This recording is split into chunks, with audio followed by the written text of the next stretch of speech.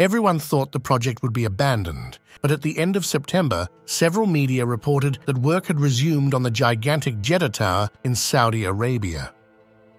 Construction began a decade ago, but had long since been abandoned.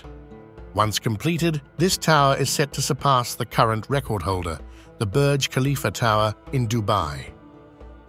The exact height of the Jeddah Tower is not yet known, but it is expected to rise at least 1,007 meters above the port city of Jeddah. According to Middle East Business Intelligence, a number of companies have been approached to take over this mega project. Among the names mentioned by the media report is the Swedish construction company Skanska, as well as Samsung's Korean engineering and construction subsidiary. But even if work does get underway, completion of the Jeddah Tower is far from guaranteed, as surpassing the symbolic 1-kilometer height mark is an unprecedented challenge in the history of construction. Between ambition and reality, many challenges will have to be overcome, and some professionals in the sector are still wondering whether it is really feasible.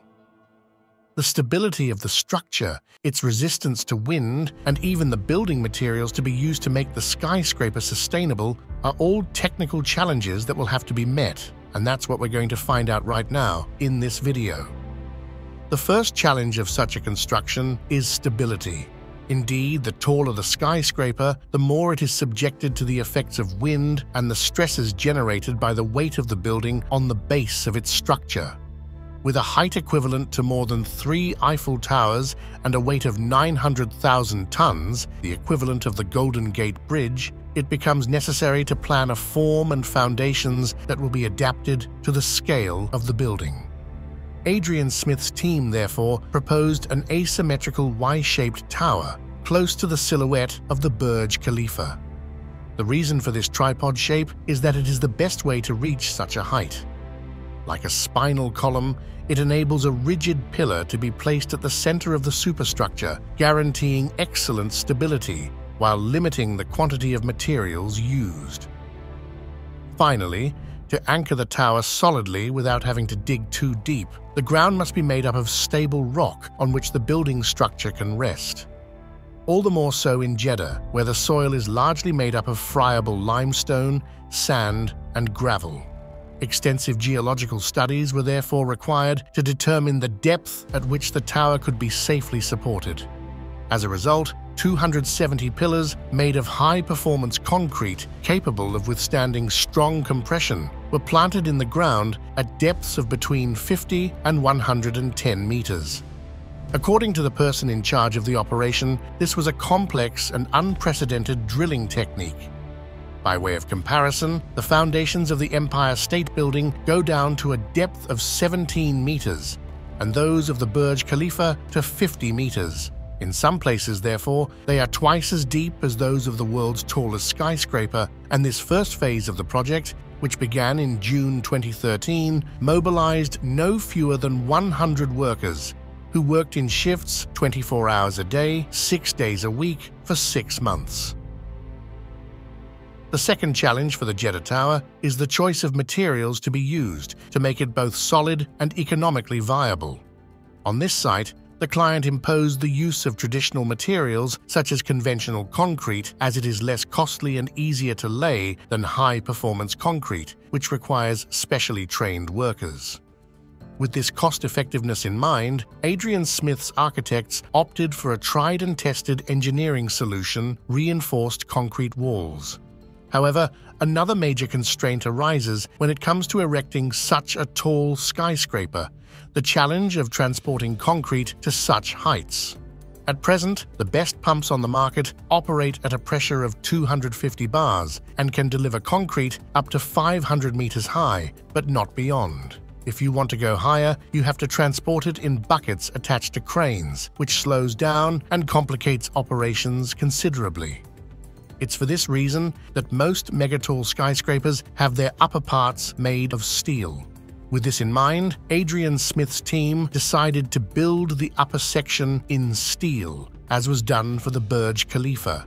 This upper part will no longer be inhabited and will simply be a gigantic 350-meter-long ornamental spire housing the tower's technical facilities. The same applies to the world's highest observation deck at 630 meters above sea level, reminiscent of the 30 Hudson Yards in New York and the Burj Al Arab in Dubai.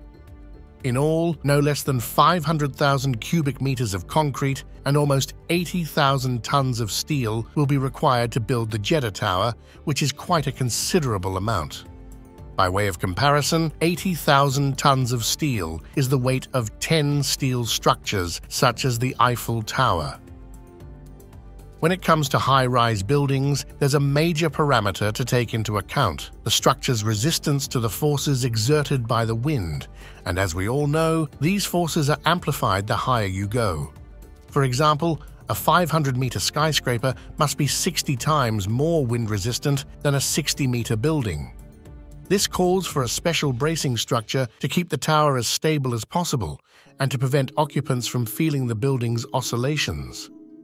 The project's architects and engineers use computer and model simulations to model the forces of wind on the structure of the Jeddah Tower. In the end, these simulations showed that in the event of strong winds, the top of the tower could move up to 2 meters in relation to its axis. But according to Adrian Smith's team, these punctual oscillations would be acceptable for the structure of the tower and the comfort of its occupants. To avoid such a large tower becoming an energy sink, it quickly became essential to limit the use of air conditioning, especially in a country as hot as Saudi Arabia. The tower was therefore designed with energy efficiency in mind, in such a way as to be able to regulate itself thermally, notably by playing on shadows. To achieve this, the sun's path around the building was modeled to identify which areas were most exposed to the sun throughout the day. This made it possible to understand where it was appropriate to create shadow zones on the tower's facades. For this reason, notches were drawn on the building's facade.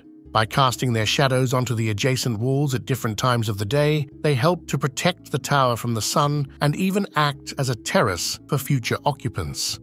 In addition to this, the exterior glass walls were designed to be as insulating as possible, using low emissivity glass covered with a filter that effectively blocks infrared radiation, the source of heat propagation.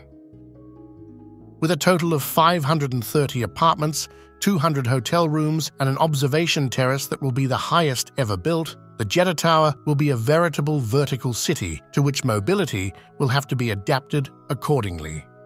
To best serve the 530,000 square meters of available space and the tower's 167 floors, a veritable army of 57 elevators is planned. Their speed is designed to reach 10 meters per second, which is optimal to avoid discomfort during the acceleration phase. But at this speed alone, it will take just 98 seconds, including loading time, to reach the top floors of the tower, which is already very fast. To install all these elevators, heavy-duty cables capable of stretching over 600 meters will have to be used. To achieve this, a new carbon fiber cable technology was chosen, as steel cables are too heavy to be used above 500 meters. Not only are they stronger, they also last twice as long. They also reduce the weight of the total load to be lifted, including cabins and elevator cables. Thanks to this technology, each elevator will be able to carry 26 people, representing a load of 2 tons. With traditional steel cabling, this would be equivalent to lifting 27 tons or the weight of a truck. The Jeddah Tower embodies the desire to set a new world record for the world's tallest skyscraper and illustrates the ambition of today's architects and contractors to be ever more competitive. However, one wonders whether these new records will continue to follow one another. Will we soon reach the limit of what human beings are capable of building? For some architects, such as Jérôme Kiévreux, a French specialist in high-rise buildings, the question is worth asking.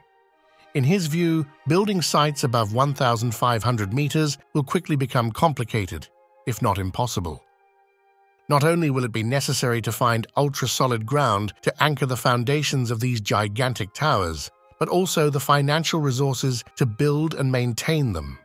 In his opinion, the Burj Khalifa is a good example of the resources required to build at such heights. a site costing over $1.5 billion, 22 million man-hours, and up to 7,500 employees at its peak. For lighting, air conditioning, and elevator operation alone, the Burj Khalifa requires 36 megawatts of power at peak times, equivalent to the consumption of an average city of 80,000 inhabitants, while the building has a maximum occupancy of 35,000. And for the record, it takes a whopping 4 months to clean the entire 120,000 square meters of glass facades. These figures are literally dizzying, and we're only talking about an 828-meter tower. Even if the desire to set new records is still very strong for some companies, few of them will really want to embark on such constructions, given the financial resources involved. On the other hand, one thing is certain. If the race to the sky is to continue, it will most certainly be in the countries of the Middle East and Asia, where competition between these regions of the globe is raging and should continue to foster the effervescence of these mega projects for at least a few decades to come.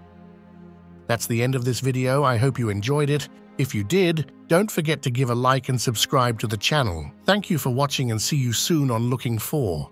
Goodbye.